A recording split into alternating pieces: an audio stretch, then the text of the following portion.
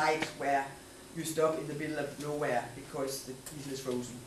And you somehow don't have the chance to say, this problem is too big, we give up, because you cannot give up, because then you are just there, and you can't just stay there in that night. So you have to do something. So in that situation, you learn a lot about human beings. And I later also realized, actually also something about leadership. Like I said, in my first travel, we didn't acknowledge leadership, we thought we could just do without. Later I've seen, for example, I've seen a bus group which collapsed completely because the teacher was ill. And you can think, why these young people at 20 to 25 years old, why can't they just do these things alone? But they can't, because leadership is important. So I would say slowly I have started to realize that it's not true that leadership is not needed. How some more people are coming?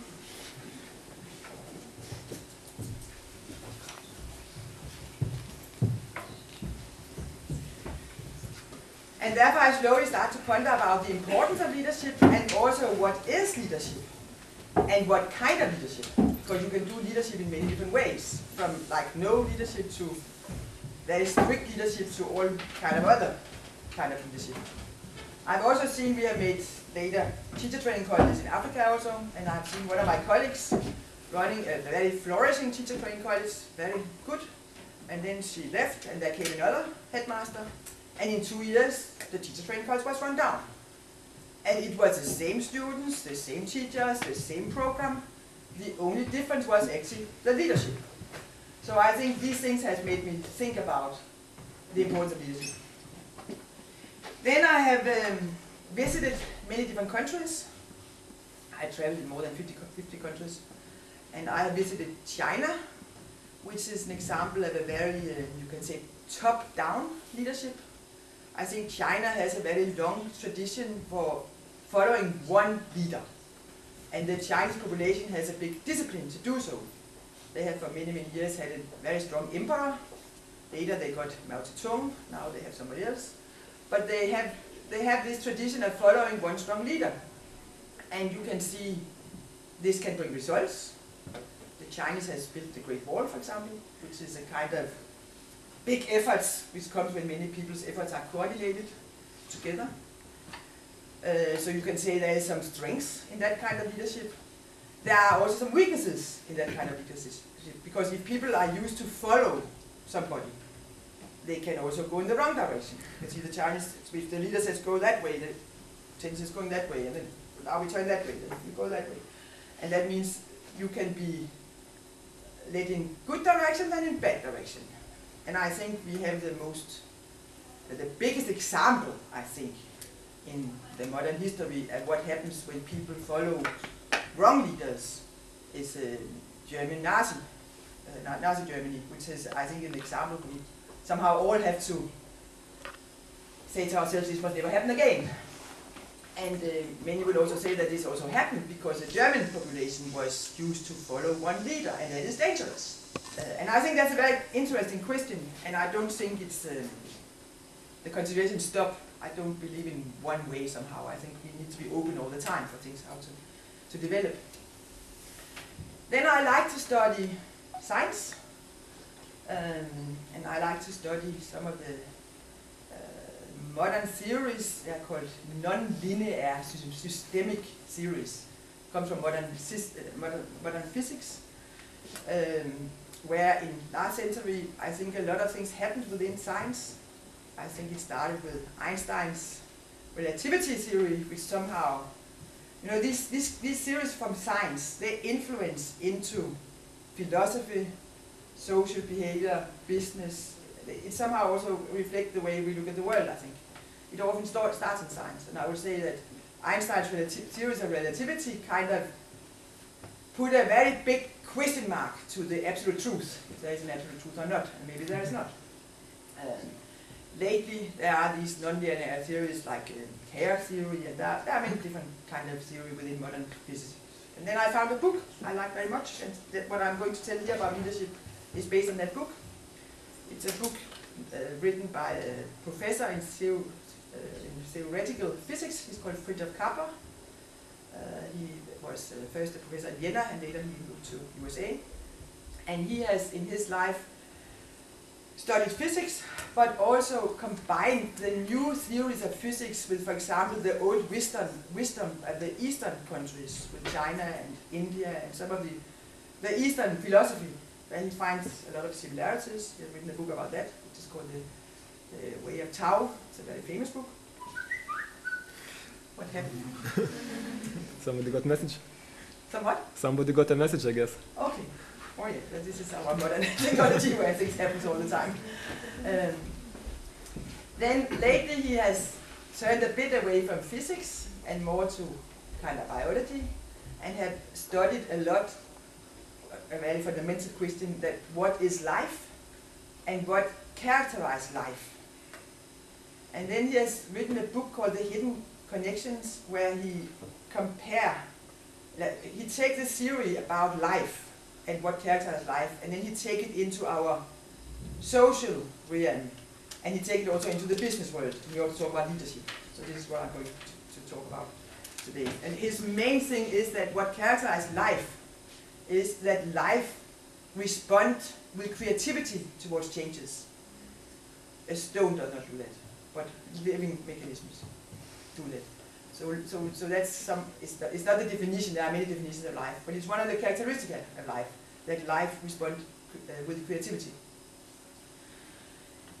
No. Then from now on, I will go to his book and say something about how he sees things, how he combines these things. And he has chosen to work with business. And since you are from a business college, I thought I could use this here. He has studied modern business a bit, and then his main finding is that he says that the top executive businessmen of today, they are under an enormous stress and are complaining a lot that even if they have a lot of power and their companies have a lot of power, they somehow on the personal level feels powerless because they have to work all the time and they cannot take care of their personal life, and changes are coming all the time, and that's maybe the last thing I would say. I think what characterizes our time is that things change all the time. I think things has changed throughout whole history, but what happens nowadays is that things change very, very, very fast.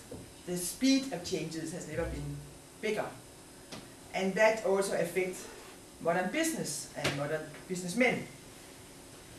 And then he has started to think about why is it so? Because his basic theory is that like I said, life reacts with creativity towards changes. That changes are somehow a good thing. If you take our body, it changes all the time. All the time we eat, we get oxygen, we get water, we put it out again.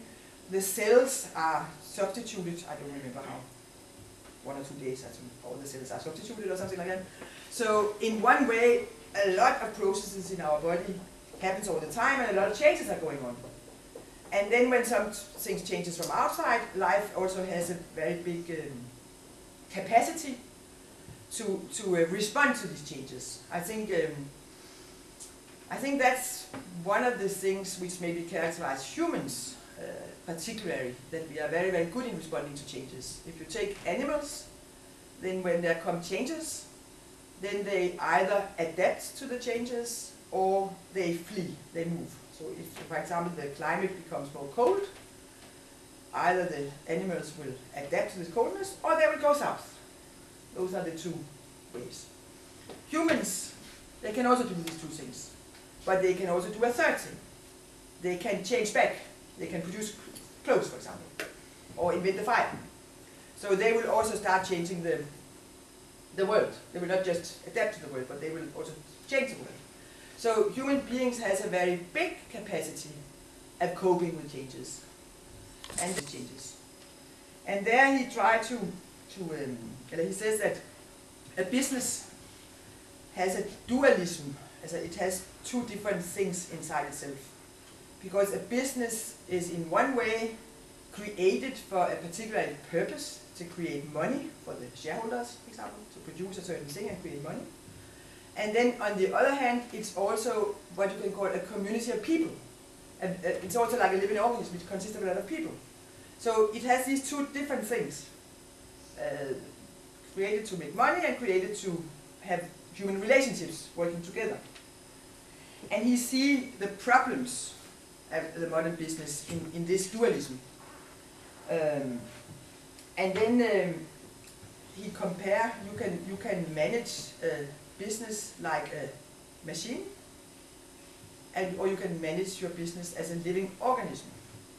And if you manage it as a machine, then you will think that if you can investigate all the parts, here we are also into science, the different, if we can, this is two different directions inside science, if you have a holistic point of view or if you split everything up. So you can study all the different parts, and then you can manage all these different parts like you can do with a machine. That's one way to look upon it. Or you can manage your business as a community of people, as a living organism. And there's two ways of managing. The first way of managing, this machine way, well, became very dominant during the Industrial Revolution. I think the most famous man, I don't know if you know him, he's called Taylor. He was the one who invented the conveyor belt, and he was scientifically investigating the production process, and he wanted to split the process in many different, in each their little process, and then scientifically find out how can you do this most efficient. So you can say this is the industrial way of thinking, I think, is to try to manage a business like a machine, believing that if you manage each part, it will be fine. And then there are, I would say, maybe a more modern thing where you look more holistic upon the things, and where you look at the whole, and where you can manage believing in people, and where everybody takes place in the development. That's somehow one difference, you can say. Then he has studied. There is a person from Shell called Ari Guri or something like that. He has made a study about why it is so in our capitalist system. You can see a lot of businesses which flourish go down. New one flourish, go down. That's a very, for example, every time there's a crisis, a lot of companies goes down. Yeah? But then this person from Shell, he could see that there are some companies, not so many, but there are some companies who survive, who are more than 200 years old, for example, that they've survived through all these crises. And then he has studied 27 of these companies to try to find out what is it which characterizes these 27 companies who survive all these changes, while all the others collapse and new one comes up. And then he has found three characteristica, I would say.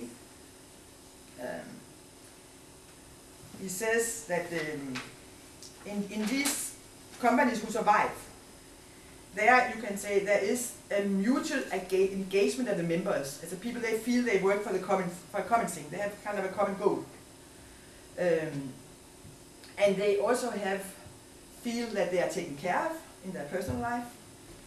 And they have a lot of, call it, shared repertoire of routines. He called it tacit rules. That means rules which are not expressed, but traditions. Not expressed traditions, but traditions you create together somehow. And they are all very open for new members, new people who come to work, and also new ideas. They have a big openness towards the outside, you can say. Yeah, he called this a community of practice. This is a community of practice. This is when people are together in such a setting, and this setting he kind of finds in these businesses. And there he also sees some, you can say, some formal structures and some informal structures. And the formal structures, they are the ones who are written down, and you can find them in the documents. They have these rules. And then there are a lot of informal structures, which are not written down anywhere, but are something created by people. And therefore, in these companies, then very often when changes come, yeah, that would be nice. When changes come, then they are very often taken care of the more informal structures, discussed, like in Vietnam, I think maybe, I can go back to that example, that things are discussed and pondered about, so the routine work is taking care of the formal structures, and the new things and the innovation is taken care of by the informal structures, by people discussing and so. And that leads somehow to this with innovation, because when things changes, and we now are in a time which changes very much, then you can say, then if we go back to this with life, life has to respond with creativity. And if you have to respond with creativity to changes, that means you have to become innovative, you have to create something new. The changes take new things. And there, he has studied a lot about life, as what happens when things changes. And when things changes, then there are different processes. And this to create something new. I don't know, some of you have probably tried to get a good idea, yeah? Something completely new idea. But how did you get that new idea? So what is it which makes us get ideas? Because ideas are something new. And I don't think, I don't know, at least I cannot document how I get ideas. If I want to get a new idea and I just sit down with my computer and try to get a new idea, I don't get this new idea. I often get the new idea when I'm bicycling. I like to bicycle in nature, or if I'm in the shower, or if I'm doing something else. And I guess that's because ideas comes in a leap, in a jump. Probably you have thought about a lot of things, and then suddenly there comes a breakthrough of that idea. If the most extreme, for example, extremely powerful artists will create this will describe this process sometimes as a painful process. Very often you get ideas because you get into a crisis. These artists, they work and they get into a personal crisis with something, and there's a doubt and insecurity because something has happened, and then after this whole period, then poof, you get to something new, like a magic moment, which of course is a nice thing, and I think which great person get to, and then the rest of us maybe get to it in a smaller scale, I would say. But if you take if you here come back to leadership, then I think when you are in a situation where things change and where you come in some kind of crisis, then comes the question, what do you do to get out of it? And I think here comes two ways of doing leadership. So if I connect this to break through, to respond to changes. This has also to do with leadership, how a community or a business or whatever respond to changes. You can say a leader, he described two types of leaders. Both types of leaders are, you can say, characterized that the leadership, that is something about that you can create a vision and you can formulate that vision. I think if you want to provide leadership, you have to be able to tell somebody, where are we going? Let's say, that bus, we're going to India. And the students say, we can never go to India because we will break down, and what about the desert and whatever. And they said, yes, we can go to India. I tried it. And then they will somehow believe it. But the first bus, the teacher could not say, I tried it, because he didn't. So there he just said, let's try it. But you somehow have to create this vision. Now it's a primitive vision of going to India. It can be many other things. We want to create something. And this something has to be formulated so people can get the idea. And also so they can like the idea. So they will go for it. So it is this to have a vision and to formulate it. Very often your visions you cannot even describe. You often can describe a vision in some metaphors or some pictures, or everybody can remember, slogans, for example. So that's one part of what a leadership is doing. That is to create visions and somehow gather people about going somewhere. But then you can do it in two ways. This characterizes both leaders. then you can do it in this top-down way from China, or this other way from Vietnam, if I can take it like that. Because if it's a top-down way, then it's the leader who has the vision, and the other better follow that vision. And then, if you get into a crisis, if you're that kind of leader, and you don't know what to do, then you have a problem. Because you are the leader, and everybody's looking to you, and that's how you create it also.